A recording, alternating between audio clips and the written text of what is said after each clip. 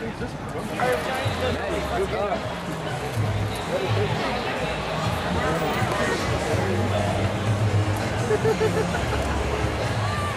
is very photogenic.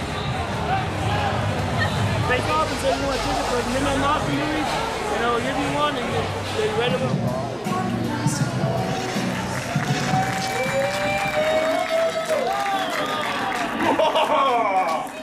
People of Earth. So, it's great to see you all here for this. We've got, you know, what? We got a movie tonight? Oh, I mean, what a movie we have for you tonight. That's what I mean, yes. All of you who have been here before, raise your hands.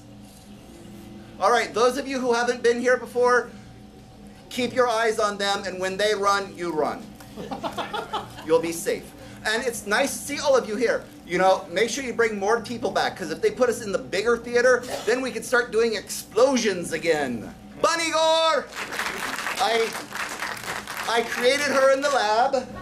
And I'm not happy about it. Rick Edison keeps, you know, destroying my my assistant. Uh-oh, what's this? Oh, we got a delivery here. Daddy? A wait, who's this from? Okay, WW. It's from Wilma Westinghouse. Wilma wants to be Nicola's girlfriend, you know. Yes, she does, yeah, but unfortunately, Nicola, you've got nobody to love. So, hey, hold that, and we'll take that down to the lab. And hang on, to make sure.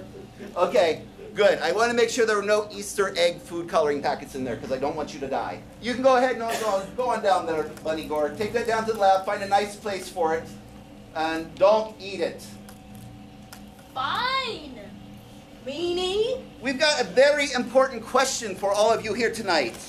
Do you guys want me to show trauma pictures in with our regular lineup? Yeah. Yes. Cannibal the Musical. Hell yeah. Now, Cannibal the Musical doesn't really have a monster. Are you guys okay with it not having a monster? Yes. Well, you're going to have fun with this one. I'm going to go down. I'll be back up at intermission, and we'll talk about it then.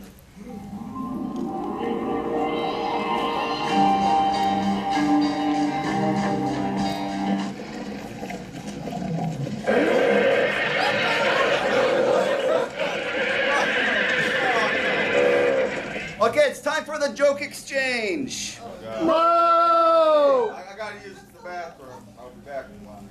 Oh, now. Let me see. All right, Nicola's joke.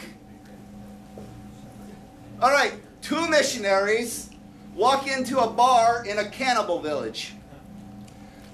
And no, they're coming in looking for a snack. And the bartender says, "We're sorry, we don't serve food here." All right, here's mine. Joss Whedon, George R.R. Martin, and Stephen Moffat walk into a bar. There were no survivors. The invention this time, I had put a camera. When I created Bunn-I-gor, I have an organic camera put into her ears up here. So I'm going to test it out with you guys. I'm going to send her down into the lab. Can you check her real quick, make sure Bunn-I-gor is set up for this? I don't want to throw the switch on this and have her get electrocuted. I'm trying to be very protective of her. There's anime that started this way. Head on down to the lab, Bunn-I-gor. Whatever. Twitch your tail when you get down there, and that should send the signal. If you like this, make sure you tell the theater when you leave. Tell them how much you enjoyed it. Hey, there's Bunn-I-gor. Oh, it's buzzing. Just the rabbit ears. All right, pan it around a little bit. Whoa. Pan that back. What was that? A chocolate bunny. The delicious assassins, they used to be called. Your life could depend on this. Don't blink. Don't even blink. Blink and you're dead. They're fast. Fast as you blink. Don't look away. Don't turn your back. Don't blink. Good luck. They have the most perfect defense mechanism ever evolved. They are quantum locked. They don't exist when they're being observed.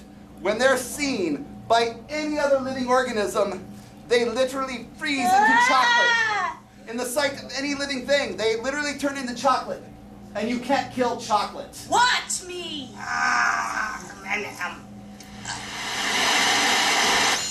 Oh no, I hope she's okay. Honey, are you okay? Oh, it's a massacre. Uh-oh. She's dead, but she died happy. The chocolate assassins may have had a small fault in their logic there. I'm going to find out why Wilma sent the chocolate assassin.